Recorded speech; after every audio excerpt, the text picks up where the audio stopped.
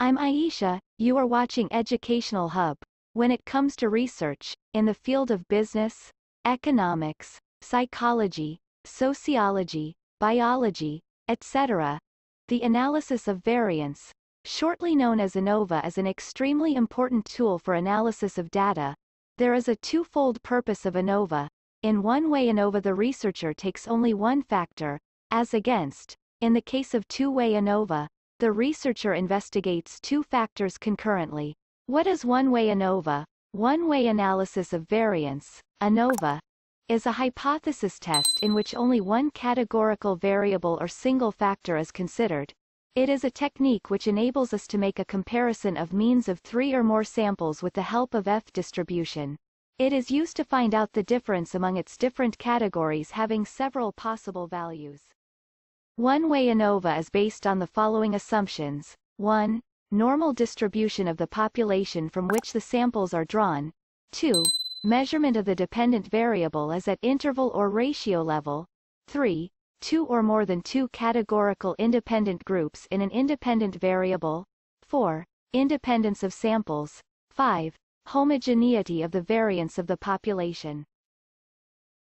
What is two-way Anova? Two-way Anova, as its name signifies, is a hypothesis test wherein the classification of data is based on two factors. For instance, the two bases of classification for the sales made by the firm is first on the basis of sales by the different salesmen and second by sales in the various regions. Assumptions of two-way Anova is 1. Normal distribution of the population from which the samples are drawn. 2. Measurement of dependent variable at continuous level. 3. Two or more than two categorical independent groups in two factors. 4. Categorical independent groups should have the same size. 5. Independence of observations. 6. Homogeneity of the variance of the population. The differences between one-way and two-way Anova can be drawn clearly on the following grounds. 1. Meaning, hypothesis test that enables us to test the equality of three or more means simultaneously using variance is called one-way Anova. A statistical technique in which the interrelationship between factors influencing variable can be studied for effective decision-making is called two-way Anova. 2. Independent variables. There is only one factor or independent variable in one-way Anova, whereas in the case of two-way Anova there are two independent variables.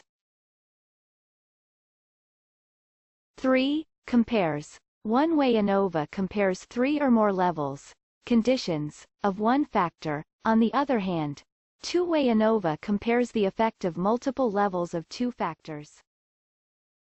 4. Number of observation. In one-way Anova, the number of observations need not be same in each group, whereas it should be same in the case of two-way Anova. Thank you for watching. I hope you can easily understand difference between one-way Anova and two-way Anova. Like, share and subscribe my channel for more informative videos about research.